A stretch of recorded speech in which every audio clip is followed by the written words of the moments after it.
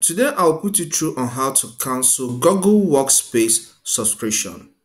In case you don't know, Google Workspace is a program that contains Google apps such as Gmail, Google Docs, Google Slides, Google Sites, and some others. Okay, as Microsoft 365 is owned by Microsoft, Google Workspace is owned by Google.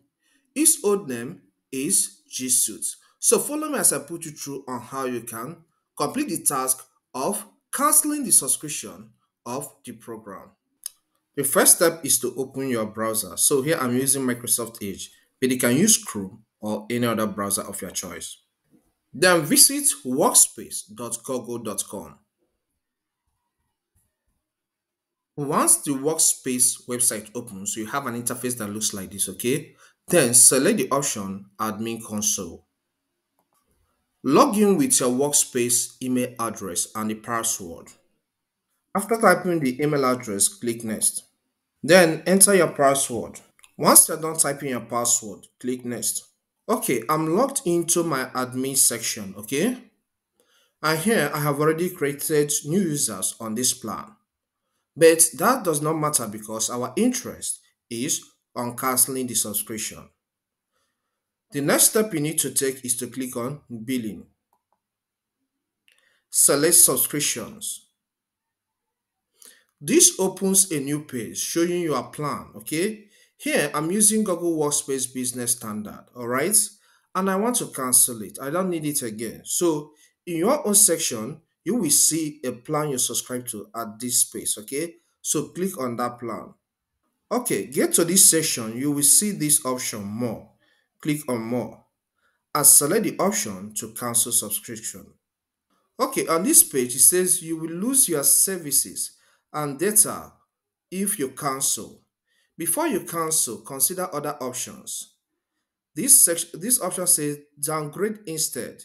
Instead of canceling, consider downgrading your subscription and keep many of the features at lower price. So if you want to downgrade, you go with option, view downgrade options, and then take the additional steps, okay? But here, I don't want it again, so I want to cancel the subscription. So select the option, cancel subscription. On this page is wants us to give the reason for our cancellation. This is my domain. This is subscription plan, license 2, cancellation effective date 6 June 2024, which is today. Okay, so he said before you go, please tell us why you are leaving. Too difficult to use. Lack some features that I need. Okay, so select any of the options, that is the reason for your cancellation. So here I want to cancel because it's too expensive. So I'll select the option and click on continue. It takes us to the new page again. It says cancel Google Workspace business plan. Your subscription to Google Workspace standard business will be cancelled immediately. Okay, so you can then read through all this. We don't have that time. So check the pause and say, I have read the information above and want to proceed with canceling my subscription. Okay, so ensure you check this box and then hit the option cancel my subscription. It says enter your email address to confirm that you acknowledge the information above.